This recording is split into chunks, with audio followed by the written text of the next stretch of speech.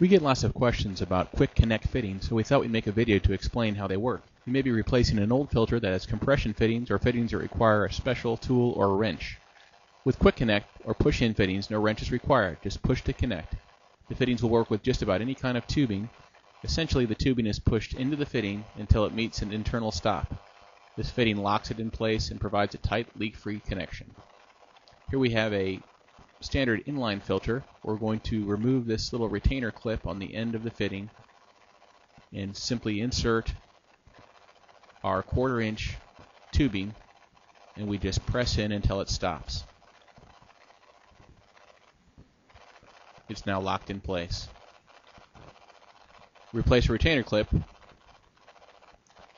to keep it that way.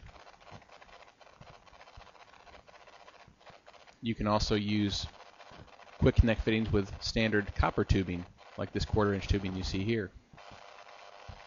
To disconnect the tubing, you simply press down on the collet on the end of the connection and pull straight out.